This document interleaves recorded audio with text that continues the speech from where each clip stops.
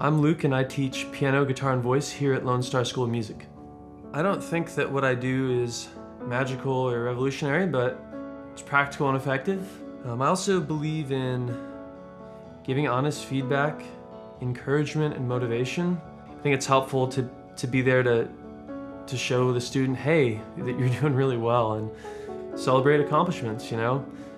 When you've been working really hard at something, like a recital piece, be like, man, that sounds really good, or... I think one of the things that would set me apart is I feel I'm a really patient and attentive teacher. I'm sure I'm not the only one. You know, I grew up the second of 9 children. As a result, it was my duty to help out with all the kids, and there was always young ones running around, and so I definitely think I have a gift with you know, working with children, and I think that's really helped me.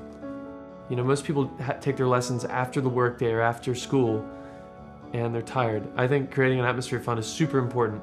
Some of the singing exercises in particular are weird, you know? You have to make weird noises, la la la la la. I try to show that I'm willing to do what I'm asking the students to do.